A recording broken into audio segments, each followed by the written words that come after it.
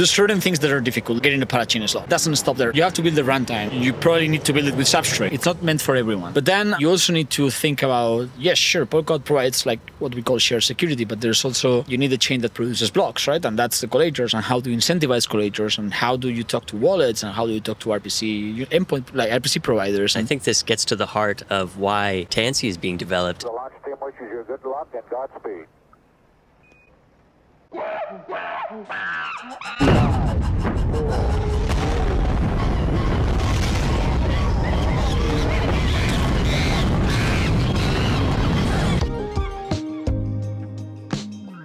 Space Monkeys blasting off with Gorka Irotoki. He is researcher and developer at Tanssi, project spinning out of Purestake, the folks that brought us Moonbeam. Gorka, welcome to the show. Great to have you here. Thank you so much. So you started in research. You did your PhD in, what was it, side attacks? Side channel attacks. Side channel attacks on cloud services. Yes. Can you give us the short on that? Yeah, sure. So this was my first touch with like anything crypto related or security related, right? Yeah. So everything you use in the computer leaves traces, right? Like if you type your password, obviously you can tell that it leaves traces like in the keyboard or whatnot, right? And in this case, what we were trying to do is find these kind of like channels that would give us traces of like security passwords, security keys, whatever you can name, through anything that happens in the computer. And in this case, it was like a specific memory that it's called cache, which is like a faster memory that computers have. Sure. And basically we were detecting that by using the same computer, which in the cloud happens a lot, right? So you rent a virtual machine, someone else rents another virtual machine, and they are using the same kind of physical machine underneath, right? So we're seeing that, if one virtual machine was doing something security related, it would leave traces in the physical machine that the other one was accessing, right? So okay, we were actually able to get like I think it was an RSA private key from one virtual machine together in AWS. I think that was quite massive. But yeah, that was fun times for sure. And from there, you picked up an interest in cryptography? Yeah. Right? Yeah, I became in love with it, yeah. Okay. Probably it was because I had a very good teacher, which was also my advisor. He taught like the essentials of it. I love the way how it combines like, probability, math, all this kind of stuff. I love that. And then the fact of like adding the component of trying to break it, I think that made it such that I became in love with it. What work were they getting you to do at Purestake then, when you first started over there? It was nothing crypto related. Well, it was crypto related. Obviously, you're working in blockchain, right? So everything has some crypto component, right? Sure. So, but it wasn't. It was more a research kind of like role, I think. So there's some paths that need to be open in Moonbeam per se, right? So because I was hired to work in Moonbeam. Yeah. And I think they hired me because they had my research background and they knew I could like, open like ways that potentially like, were not opened yet, right? So, and this happened with certain aspects of the Polkadot ecosystem in general for Moonbeam, obviously like XCM or other things that we didn't know about at that time. But we needed to like, again, open the path to it. So, yeah. Okay, so you were basically widening what was possible with Moonbeam? Yeah. And what do you think was the biggest success you had over at Moonbeam? I do appreciate a lot how XCM has been designed and how XCM has been built and how secure it is. Yeah. But it's hard to understand. Like, I can tell it takes like months to understand it. Like, I think one of the biggest success that I had is not only knowing myself how XCM works, but also teaching the rest of the team how XCM works and how... So we ended up, like, in my opinion, building one of the best XCM docs that we have in the ecosystem. And that's probably because I started it, not the docs itself, but I started like, learning about it. And I guess I also knew how to communicate with the rest of the team so that they were able to build those docs and those learning sessions. So right. That's good, yeah. Well, that kind of brings up an interesting point. And I think this gets to the heart of why Tanssi is being developed. And that's deploying on Polkadot is actually pretty difficult to do. You can't, take a weekend course or a 2-week course, let's say, and then deploy a product with any ease, right? Yeah, I agree with that. There's certain things that are difficult. The first thing, obviously, is getting a parachain slot, right? So getting a parachain slot, it takes money and it is difficult, right? Yeah. But when you think about it, that doesn't stop there. So you have to build the runtime, and the runtime you probably need to build it with Substrate, right? I love Substrate. You know, I love the way it works. I love the way it's designed, but it's not for everyone. It's not meant for everyone. Like I think it's not something that everyone can use, right? It's not a framework that is meant for everyone. So that's a second like kind of burden that you encounter. But then you also need to think about, yes, sure, Polkadot provides like what we call shared security, but there's also you need a chain that produces blocks, right? And that's the collators, and how do you incentivize collators, and how do you talk to wallets, and how do you talk to RPC endpoint, like RPC providers, and all this stuff takes a massive amount of time. And I can speak for myself that, you know, I suffered that. Obviously now it's rewarding because we see Moonbeam, you know, I've seen Moonbeam live for 2 years already. Yeah. But I can tell that if someone wants to build in Polkadot right now, you know, going through that, it might be quite a lot.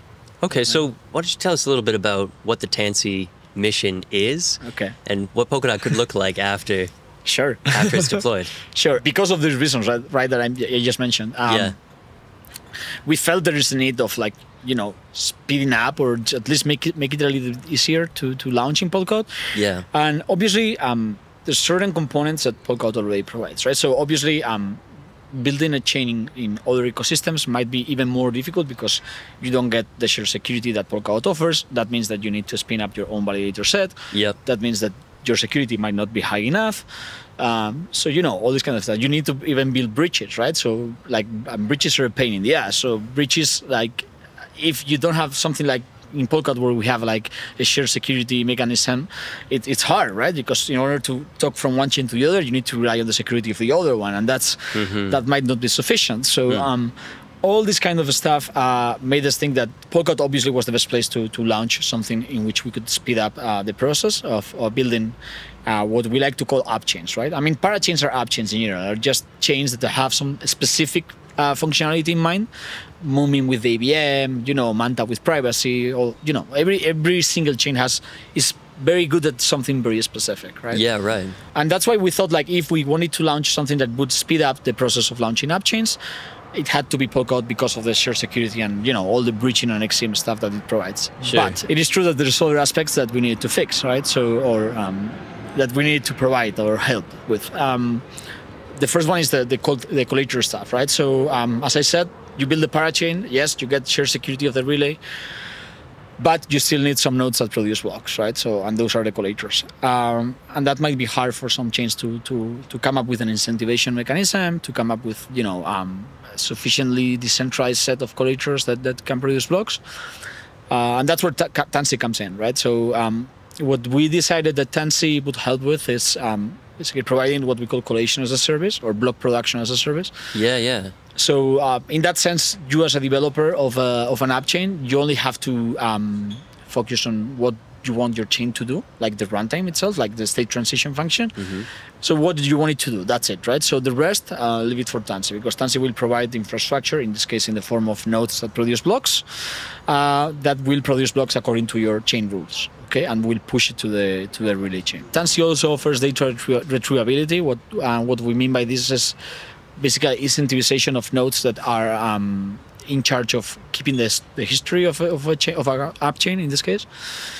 Then additionally, what we also envision is offering like templates that people can use directly instead of just building their own runtime with Substrate. That might take a while, right? So we offer them like a specific set of defined templates already that they can take, customize, and push to production, basically. Okay, understood. So you guys will be your own parachain, and you're going to have your own token. It's not defined yet, right? But you'll have your own token, and you're providing collator services for other app chains. Now, these other app chains, are they going to be parachains as well, or are they running off of Tanssi? That's a good question, and that's the first decision we had to make when we built Tanssi. So our decision was, okay, shall we make it such that Tanssi is the parent and the app chains are the childs, right? Yes, and basically they all go through Tanssi, right? Or shall we make it as in a sibling relationship, right? Whether, you know, the rest of the app chains are parathreads or parachains as well, and they act as siblings to Tanssi. And we decided the second one. And the reason for this is that if we made it such that Tanssi was the parent and Appchains were the childs, they would all be using the execution core that Tanssi has. And by execution core, I mean obviously the block space that Tanssi has assigned in the relay chain. And that would be potentially, the throughput would be potentially reduced, right, because of that. So we decided to go the route of, we let each of the app chains have their own execution core in the form of block space in the relay. And then we coordinate such that Tanssi can still provide collation services to them, even if they are sibling parachains or parathreads. That will depend on them, yes. Okay, so could you elaborate a little bit more then on the business case here? How would you charge another parachain for your collation services, for example? And is that the main source of revenue for the business? Yes, okay, sure. Okay. So the way, it's not set in stone, obviously, yet. Yeah. But the way we imagine is, first of all, I think the parathread model is actually easier to understand, because the parathread model, you don't need to acquire a slot in the relay chain as parachains do right now, where they have to win a complicated auction or something like this. Mm-hmm. Parathreads can just rent block space as they go, right? So they can just decide whenever they want to push a block, they can just buy that slot in the relay and then push the block and then forget about it, right? That's the model we see Appchains being, right? So you might imagine an Appchain that has not enough traction yet and it doesn't have enough money to become a parachain, then become a parathread, right? Push your runtime there and subscribe in Tanssi for collation services offered by Tanssi, right? So in this case, they probably will need to do something with the token, whether it's locking it, burning the Tanssi token, whatever we decide there to do, right? But they will need to pay in some sort, right? For in Tanssi tokens, right? For the collation services, right? Mm-hmm. And then once the collators are proving that they're producing blocks for that Appchain in general, we are going to be able to reward them in the Tanssi tokens as well, through inflation or whatever economic incentive we decide, right? But that's kind of the idea, the mental model that we have. Okay, and then is your team helping Appchains launch as well? Yes, we are envisioning helping chains build their own templates as they need them. So obviously we will need. We envision also teams will mostly pick one of the predefined templates, because the predefined templates are very generic in the sense that we have one EVM template, for instance. Yeah. Very likely, a lot of projects will use that EVM template, right? Because they will just want an EVM where they can deploy their smart contract, and they can customize certain things about the fees, but that's it, right? So yes, we envision the creation of these kind of templates that will help them with the minor configurations, right? Launch without having to go through the pain of learning Substrate and learning how to build with Substrate, for sure. I've heard that you have 30 projects lined up to launch Appchain. Is that true? Yes, we have 30 projects that have shown interest. Yeah. Can you give one example? Remark, for instance. Remark, for instance. Yeah. Okay, so what does that look like? So Remark wants to launch an Appchain. Yeah. Okay, what does that process look like working with Tanssi? Well, it depends on what they want to launch, right? But if they just need an EVM in which they deploy their smart contracts, they can pick the template. Mm-hmm. It's just a 5-minute process. They pick the template, right? Yeah. They configure certain things in the genesis, who is if you have pseudo key, who's the pseudo key? If you have balances, who has balance and what amount, right? That's the genesis. Yeah. They configure that. They register in the relay chain. They register in Tanssi. They pay for the collation services. Obviously, when you pay for the collation services, it means you get some kind of block credit, right? So you get a certain amount of blocks that can be produced, right? Okay. So it's not indefinite, infinite. So it's just you need to refill that tank. But yeah, once you do that, your chain is live. The collators at some point will pick your job, and will start collating for your Appchain.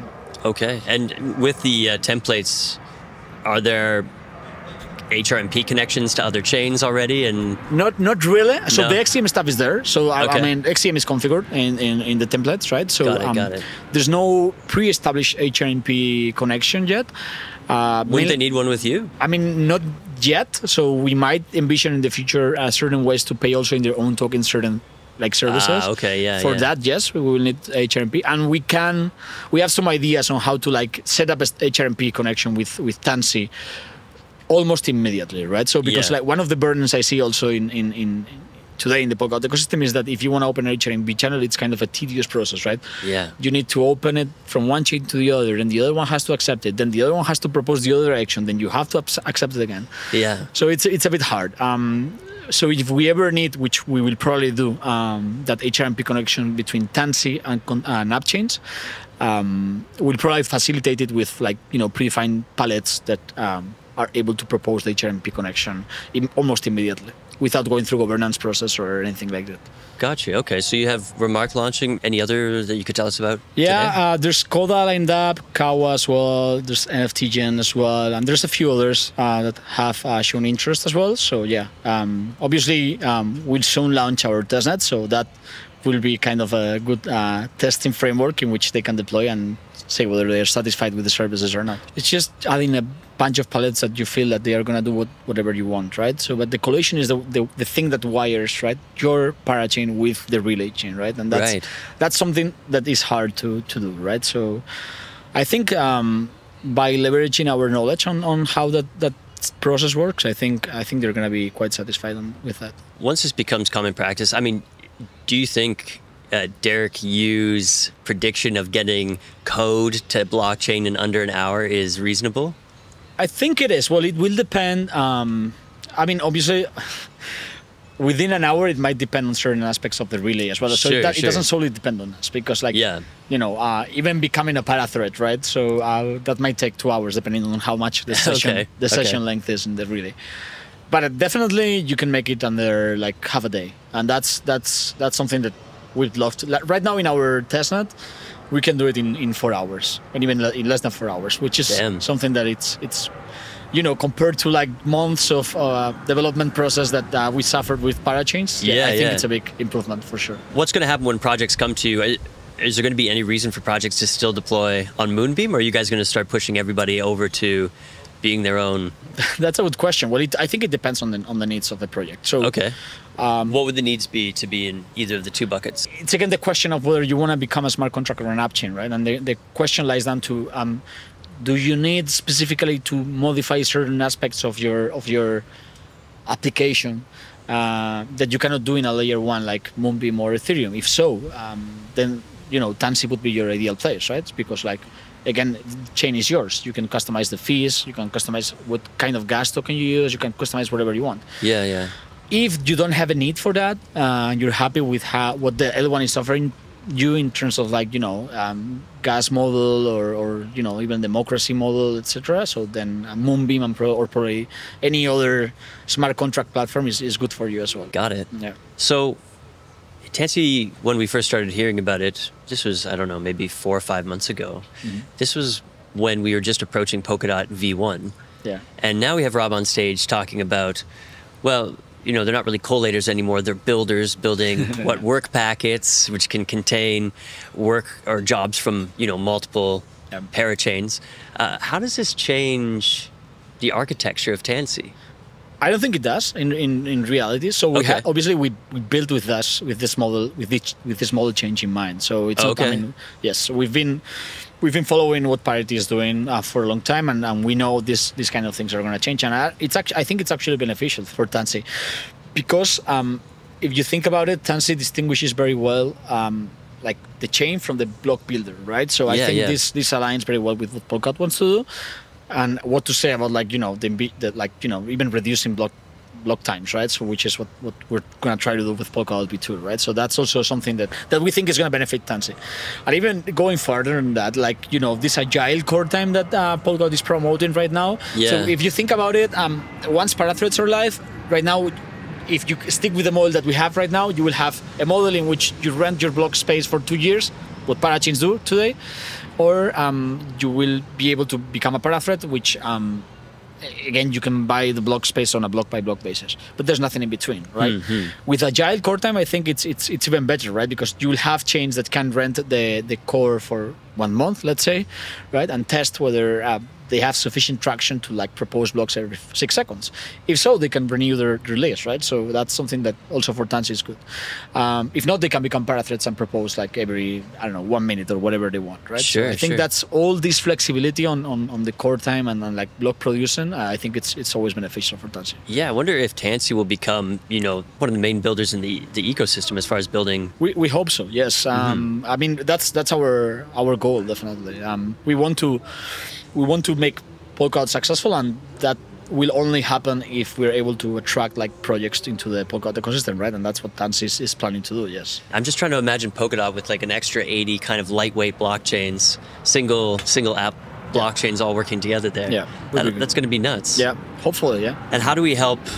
I mean, once they're launched, how do we help them? Keep up with Substrate development, start connecting with each other. How do they do all that? Keep up with Substrate development. We'll try to help. I mean, obviously, if they used one of our templates, we're planning to maintain our templates. Like okay. So we will help. So with they that. don't even have to think about it. No. If every time we have a new runtime release for our templates, they just have to update it. That's it. Oh. But yeah, other than that, obviously, how do we help them like connect with each other? That's for me, that's why XCM is here, and that's why XCM is becoming so popular, right? So I think just by the fact that having an HMP connection with certain parachains will guarantee that you have connection with any of the rest. Like in this case, Bridge Hub, Bridge Hub is a clear system chain that will give you connection with Ethereum, right? For instance, and so this will for sure, like just by becoming an app chain in Polkadot, will guarantee that you have connection with the most known and most successful chains, and both in the Polkadot ecosystem and outside. Interesting. Yeah. All right. So when does this become reality? Testnet just launched a couple of days ago. Yes, it did. Yes. What's the next step after that? So obviously, Testnet has the essentials, right? So all these kind of like security mechanisms that we need for collectors to produce logs, not to be attacked, etc. So all this kind of stuff is in the first testnet. There's still a long road until we hit our potential Polkadot launch, but we're envisioning it might happen like Q1, Q2 next year. Wow, that's quick. Yeah. Going straight to Polkadot. Yes. Yeah. For now, I think that's the idea. We might change our vision, but yeah, for now, I think it's the idea. And yeah, we'll see, but hopefully we will reach it. Yes, obviously, we're not alone here, so we want to launch in Polkadot with parathreads, and obviously for that we need parathreads to be live in Polkadot. Okay, I see. We'll see whether we can launch with parathreads or we have to release like a runtime version that only works with parachains. Right. So we'll see. It'd be really hard to launch and parachains are the only option, right? Because then, I mean, you need to help these projects win a crowd loan or win an auction and all that. And I guess that doesn't really help the onboarding. Yes, definitely. There's some ideas in the plate also to help them, like, incentivize like a potential crowd loan. Okay. But again, they're not set in stone, and everything we can do to help them, obviously we will. But obviously, we cannot like support like hundreds of container chains or app chains that we'll deploy in Polkadot, right? So we'll have to like select very well which ones can be deployed through parachains and not. Yeah. But yeah, other than that, I think we tested how it works with parachains, and it works fantastic. Yeah. So it's a matter of, once the parathreads are here, we can adapt easily. And if not, we can try to launch with parachains with certain, plans to incentivize those or so. We'll see. Fascinating. All right, well, this is a really interesting development. I think it's interesting because we just had a star, right? They just went to the L2 on Ethereum. And part of the reason why they did that is because the clients they were speaking to kind of wanted these first gen apps, basically. They wanted an easy deployment close to Ethereum. Yeah. But here you guys are saying, no, we're actually going to make it easy for anybody to onboard into Polkadot. Yeah. I do hope you guys are very successful here. Thank you. Very cool. It's very nice talking to you, Gorka. Thanks for coming on the show. Thank you. It was very nice.